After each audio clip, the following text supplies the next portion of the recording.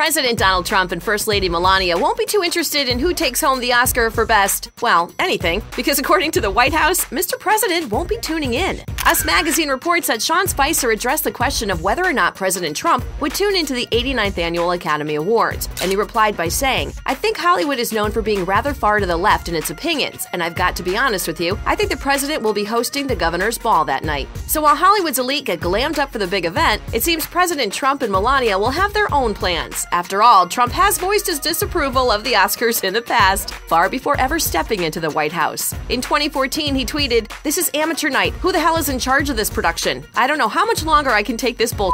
So terrible." And in 2015, he tweeted, "The Oscars are a sad joke, very much like our president. So many things are wrong." In 2017, some Oscar winners might have a few things to say about President Trump. He won't be watching, but we're sure he'll hear about it.